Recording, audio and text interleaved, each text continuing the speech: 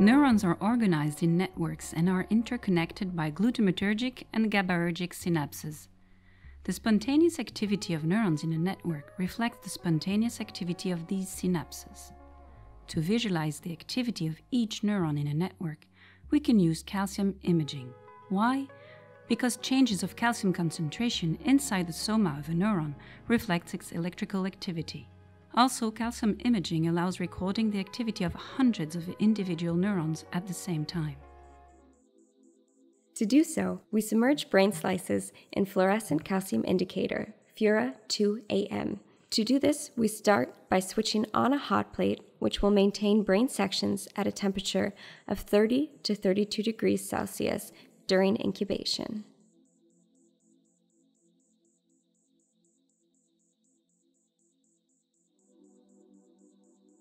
We are going to select 3 brain sections based on the presence of an area of the brain that we want to investigate, and also the quality of these slices. Fura-2AM is a molecule that is liposoluble thanks to the AM group. Once inside the neuron, the Fura-2AM molecule will lose its AM group through the endogenous esterases that will break up the calcium indicator separating this group. Then, the Fura-2 can no longer exit the neuron without the AM group. Under our experimental conditions, the Fura-2 molecules are not bound to calcium ions and emit fluorescence.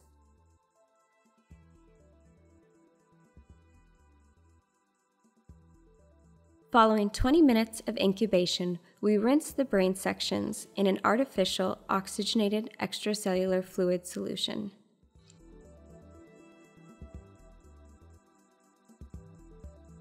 In this recording chamber, there is an optical device capable of quick acquisition, i.e., producing an image of neuronal calcium activity every 100 milliseconds thanks to a special laser.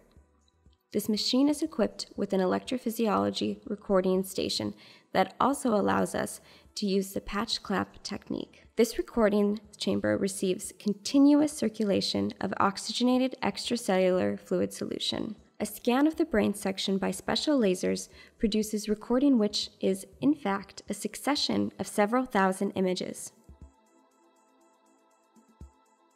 The recording represents the calcium activity of about 100 neurons in the same field over time. But what is happening in each of the neurons, and how does this Fura-2 calcium indicator work? During each neuronal activity, action potentials are generated.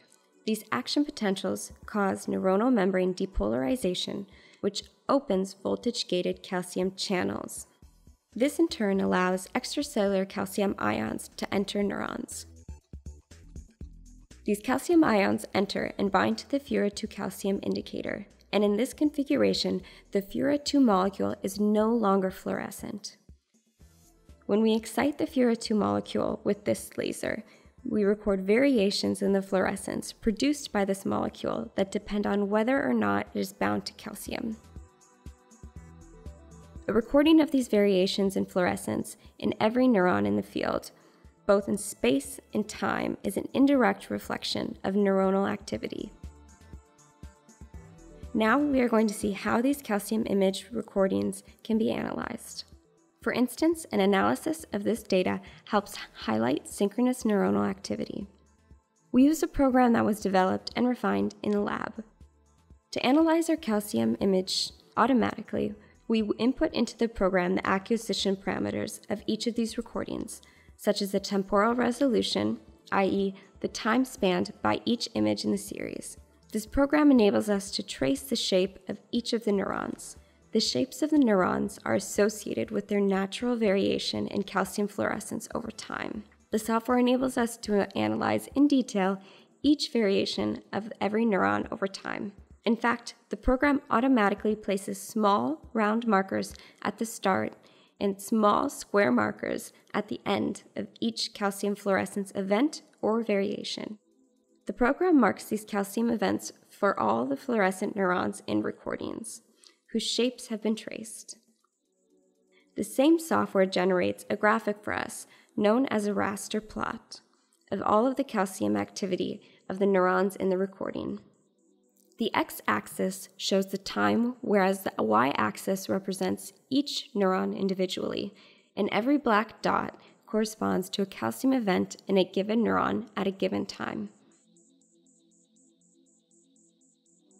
Vertical lines represent synchronous events in several dozen neurons at a given moment in time. We are able to record the electrical activity of a neuron alongside its calcium firing. When a neuron generates an action potential, we record a variation in the fluorescence. Calcium signal amplitude and duration are proportional to the number of action potentials generated by the neuron being recorded. In conclusion, this calcium image technique helps record the activity of hundreds of neurons at the same time. This technique also helps get an insight into the activity of the neuronal networks.